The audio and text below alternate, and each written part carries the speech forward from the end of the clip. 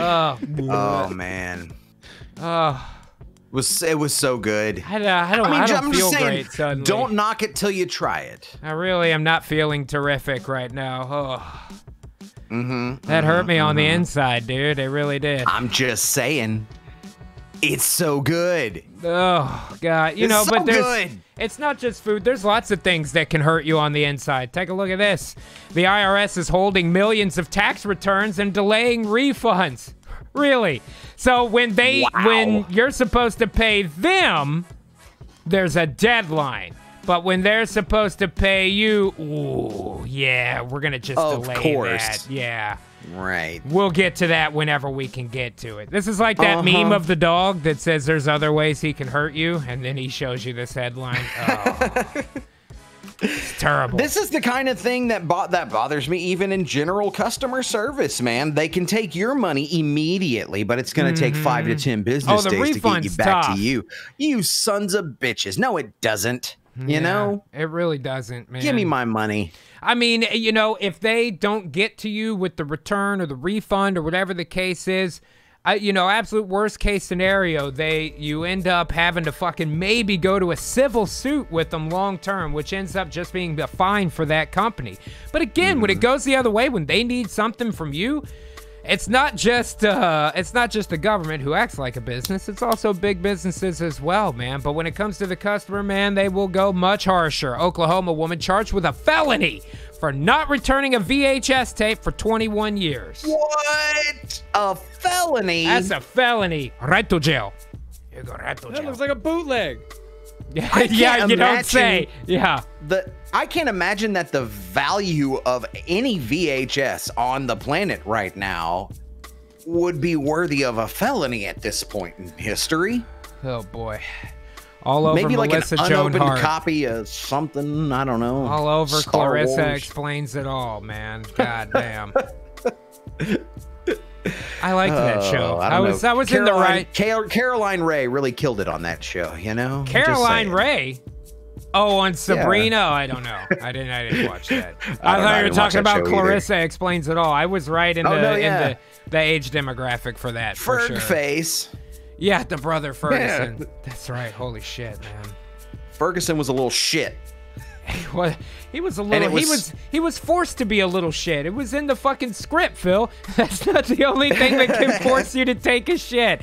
Mysterious content sealed in 160-year-old medicine bottles identified as a deadly laxative, used by famed Japanese doctor to treat everything from strokes to syphilis. And can I just say, that might be my best segue of all time. That was pretty good. That was pretty good, buddy. Thank you. Not bad. Not bad. I'm clapping for you, you son of a bitch. Thank you, man. Yeah. I appreciate that. Good Lord, deadly. Yeah. The sun is a deadly laxative. I don't know if you've ever had syphilis before, but deadly laxative might be a better alternative. Oh, boy. I have not had syphilis before, Phil. Is there something you want to tell the group? No, I'm just saying that if you're having a stroke and you have time for a laxative, you might want to sort out your priorities. God damn, does syphilis make you have a stroke? No, I'm just saying that guy treated syphilis and stroke. Aha, I see. I'm just saying, like, if you're having a stroke and your first thought is to chug some laxative, you should probably think about maybe going to the hospital instead. Right. I gotcha. It makes sense. You know what doesn't make sense, though, dude? Putting mayonnaise on a burger, you sick fuck. You son of a bitch. Yeah, that's right. You thought I was going to fucking forget. Well, I didn't, sir. The hot tub made me remember. It's good. I like it, okay? Zach Osborne says, might have to switch to rum. Beer ain't doing it for me. You know, maybe I should track down a beer for myself here at this point. We might be out of beer. It would be nice if we had some kind of beer tracker that could find beer for us. We don't have a flying car yet, but this is possibly even better. The Internet of Beer. Killer IoT app finally arrives. The keg tracking tech tackles light-fingered miscreants. So those guys that you get keg from, now they basically low-jack their fucking kegs, man. I'm just saying, can we use that to find beer when we have no beer? Look for anybody on the beer network, man. Get their kegs back after selling them or whatever, right? Because people are just taking them. Yeah, I mean, I guess you could repossess the keg.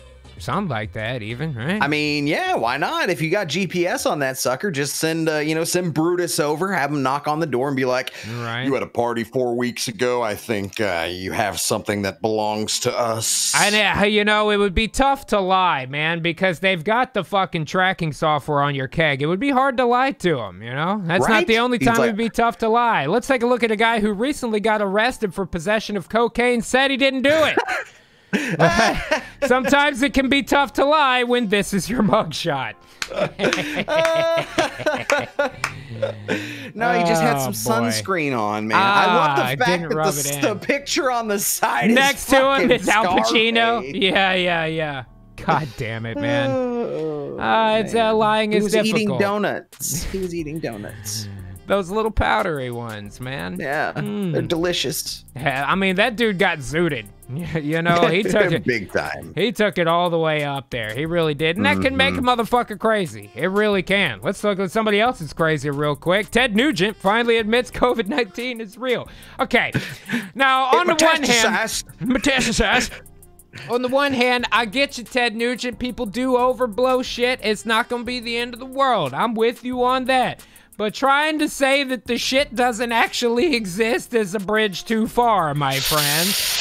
Yeah. And, I mean, Phil, me and you have both had it. So has Mina. All three of us in this hot tub have all had it. Yeah? Yeah, I never had it, actually. Oh, I thought you did. Didn't you have to quarantine for a short time? We thought I had it for a little bit, but it came back negative. I was just sick. That's right. Well, nonetheless, old Ted Nugent finally did catch the coof. And so what does he do about it? Ted Nugent says he's taking a controversial anti-parasite drug called ivermectin, maybe, to treat COVID-19. Okay. All right, well, gotta tell you there, it's not a parasite. So I don't know what an anti-parasite drug is gonna do to a virus. That's like saying I'm gonna get rid of it with antibiotic soap. Well, I don't think that's not totally how it works. I do not think it means what you think it means. I'm sorry, not antibacterial soap. Excuse me, antibacterial soap. COVID's also not a bacteria. It's also not a parasite. I'm not sure how that's gonna work. I guess if it works, it works. But I don't know. Who takes advice from Ted Nugent? I just thought it was funny.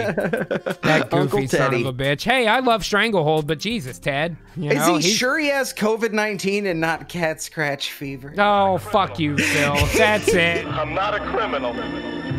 I'm an artist working in an unpopular medium. Can I just speak to you? I mean, really speak to you like man to man. I've known you for a long time, William. And I know about your penchant for spying on women.